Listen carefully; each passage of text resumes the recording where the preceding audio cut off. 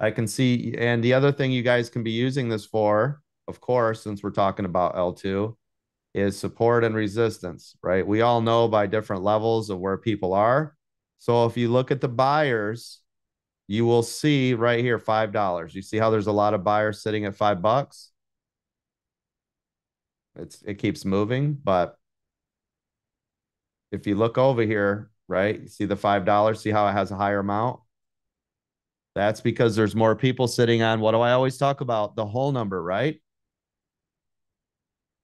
So if we looked at that, $5 right now is support. Okay. You guys see how you can use the L2 as support and resistance by using that? Yep. Yes, Yes. coach. Yep. So that means that there's going to be people sitting there at the $5 mark waiting to scoop this up. So this would be, when Jimmy's talking about waiting in the weeds, this is the same thing. So he's waiting for that $5 limit to hit. Boom. All the buyers come in, and then you could have a bounce. Remember, all the tools that I give you guys every day, we use them all in correlation with each other, right? When you start adding everything together, you start to see a really big picture, right? So you take every little piece of what's happening, our 2-minute EWO, our 15-minute candle strategy, our L2 that you guys see, right, every single day, our shedding technique once we get in to get out, which is how you maximize your profits and control the risk management.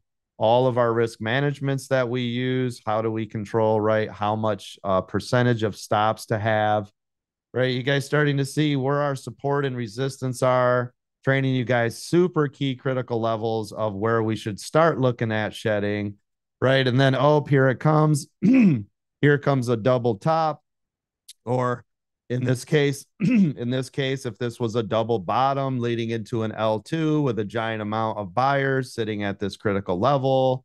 Do you see how everything we talk about, right, is starting to work all in conjunction with knowing more and more and more and more information?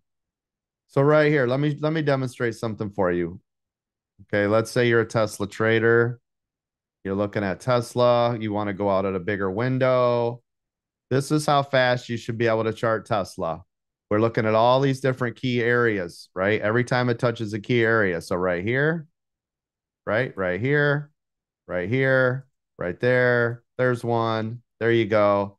There, now we have charted out Tesla. See that? Done.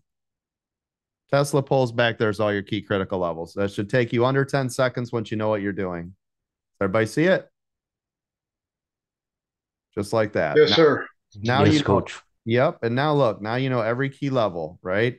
And you can see it, right? Look at everywhere I marked, right? You guys all see these different levels? Yep. And we're just looking at this on a higher level, right? But look how fast we can do that. Here's the thing, right? So this is the lower where they are. It's going up, so we also got to go higher, right? But I'm just trying to give you guys an idea of, do you see how fast we can chart that? Oh yeah. Yeah. Now, It's now to go to the upside, right? Because now we also need the upside. You got to go farther back. Why? Because we need more data. Here's your upside. There's one. There's one. There's one. There's one. There's one. There's your upside. See it? Done. There you go. There's every channel for Tesla.